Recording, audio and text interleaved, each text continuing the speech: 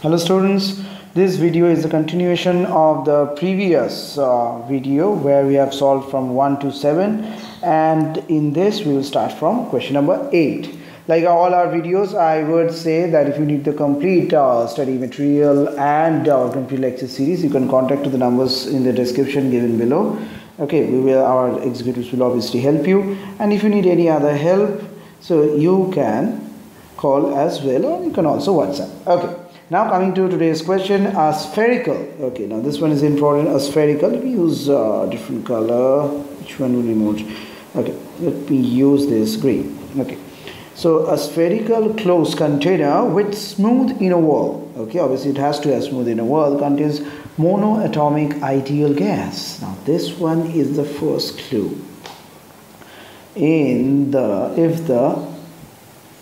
If the collisions between the wall and the atoms are elastic, the Maxwell speed distribution function dnv by dn for the atoms is best represented by which graph? So it's a graphical representative of Maxwell speed distribution. So here the most possible diagram will have the structure. In Maxwell's theory, let me tell you, the atoms acquire maximum velocity. Atoms max velocity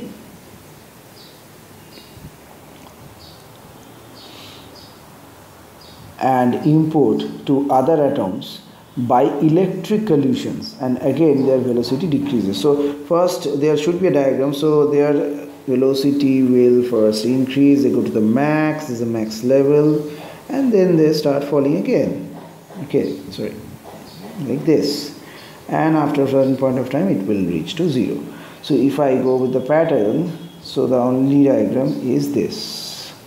Now these two are wrong. This one seems to be the closest one, but seamlessly we can say that here the basic speed starts from 0. So u has to be 0, so which only resembles to this. So option C is our correct answer. So this may be confusing, but fortunately most of the cases the structured answer is based on the analysis. Okay, and this one here we have a diagram again.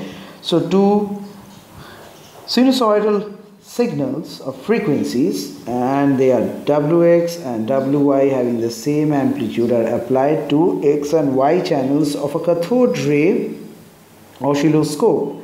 Okay, so there are two channels, Wx and Wy. Okay, the following stationary figure will be observed. So here it's actually they could have used one for this color and one for this. Okay, yeah, and all are unitary. So if you draw a line like this, so these are all unitary structure. So what's the question? The following stationary figure will be observed when, with respect to the values, that omega x equal to omega y, or omega y equal to 2 into omega x, or phase difference is 0 and phase difference pi by 2. So remember that when the phase difference between sinusoidal signals is 0, okay, when there is phase difference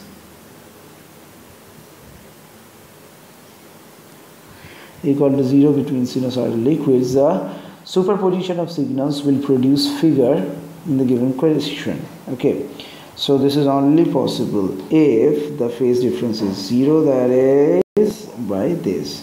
Now if there is a phase difference is not there, so they may produce a diagram like this, or maybe like this.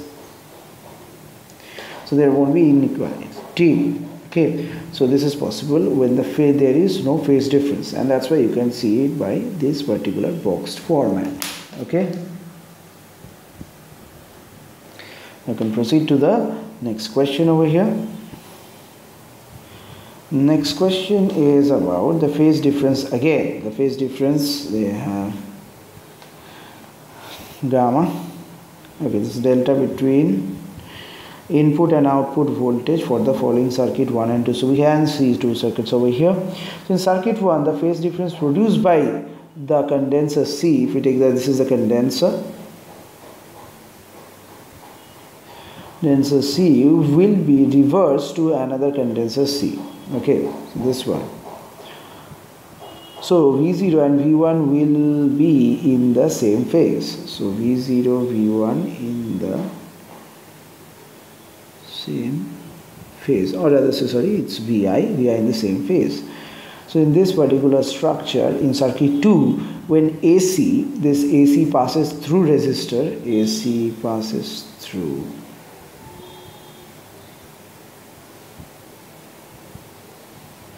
the resistor, there will be no phase difference. As soon as it passes through the condenser C, an output voltage phase difference of pi by 2 is produced. So simply this has to lie between the 0 and pi by 2, the value of sigma, where this can be equal to this pi by 2, okay, or it is directly 0. So here our answer is 0 and this respective. This in the first case it is obviously 0, and in the second case this condenser's phase difference must lie between 0 to pi, so that is in this area. Okay, now we can proceed to the next question.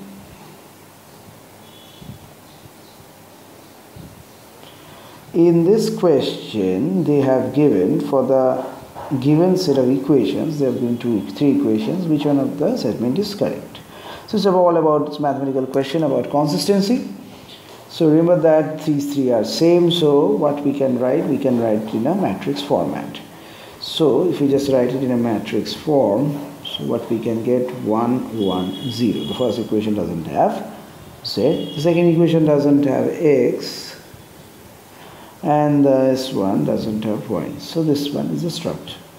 So we can solve it and find the determinant value, okay, for this, and this will be simply can be written as 1 1 minus 0 0 1 1 minus 0. So the value is 2, not equal to 0. So therefore the given equations are consistent.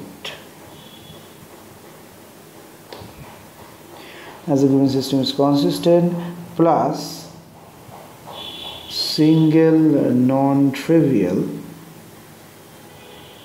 solution exists. This is the format. So in this case we can say that our answer is B. All the B and D are very close, but in this case the answer which is right is answer number B. Okay. Now we can proceed to the next question. The next question is again a mathematical question, and I'm going to use a different color again. Okay, let me try with this one. Okay, the tangent of the line x square plus xy plus 5 equal to 0 at 1, 1 is represented by which of these? So it's very easy. So all you need to just solve this structure and differentiating. So you just need to differentiate this function with respect to x. This is 2x plus x dy dx plus y equal to 0. Okay. So here we can find dy dx as minus y minus 2x by x. And putting the value at 1, 1, we get it minus 1 minus 2. So this is minus 3. Okay.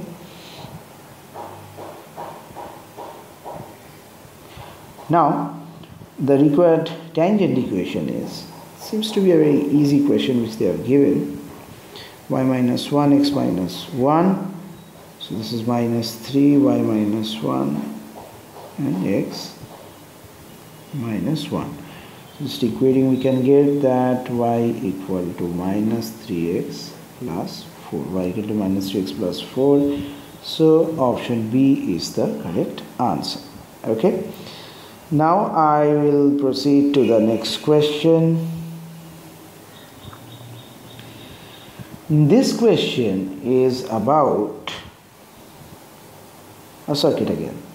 Okay. So in this RC circuit, the capacitor was charged with two different ways. Okay, in two different ways they have charged. The capacitor was first charged to 5 volt by moving the toggle switch. This is the toggle switch. Okay, so the toggle switch to position P. Okay, and then it was charged to 10 volt, double of the previous, to position Q. That is this. Okay. And in the second case, the capacitor was directly charged to 10 volts by keeping the toggle switch at the position Q. This one is Q. Okay. So either first P 5 volts and then Q 10 volts, or directly go to Q to 10 volts. Assuming the capacitor is to be ideal, which of the following statement is correct? So that here, in order to identify, when a capacitor is charged, amount of heat dissipated in the wire is same as energy stored in the capacitor. Remember that amount of heat. So the amount of heat dissipated in the wire is nothing but equal to the energy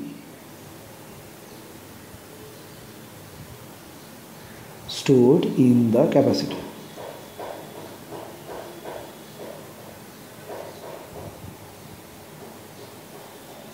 Okay, so therefore energy dissipated in the first case is U1, if we take half C 5 square plus half C, and the difference is 10 minus 5 square.